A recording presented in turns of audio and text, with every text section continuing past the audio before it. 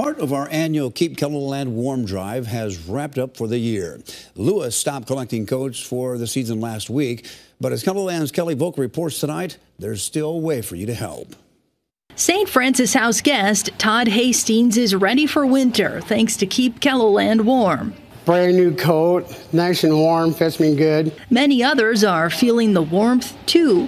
Nearly 1,000 coats have been handed out so far this season. Well, that also means 1,000 hats, 1,000 sets of mittens or gloves, and 1,000 scarves. But with the worst of wintry weather still ahead of us, more donations of coats and winter accessories will be needed. We do not need nor want anyone to be going into an emergency room with frostbite or having someone pass away because they froze to death. Another partner in Keep KELOLAND Warm, Montgomery's, just dropped off the last shipment of coats for the season.